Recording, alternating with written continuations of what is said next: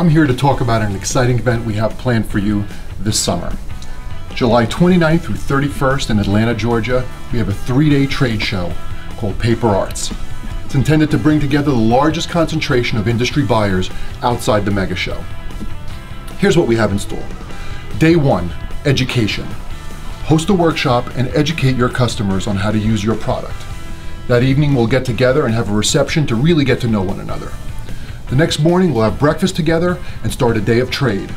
We set it up in such a way where everybody can be together on the show floor. There's no reason to leave. We'll have breaks and be together the whole day. That evening we'll have another reception to build those bonds. We're going to try something new that evening as well. We're going to have the open market. Think of it as a warehouse sale, where you get your latest products, sample kits, all the things you need to get in the hands of your customers so they can sell your product properly. Day 3, again we'll have breakfast together and do a second day of trade. It's going to be an exciting 3 days in Atlanta, cost-effective hotel-based trade show called Paper Arts. For more information, go to our website at craftandhobby.org or email us at info@craftandhobby.org. Look forward to seeing you in Atlanta.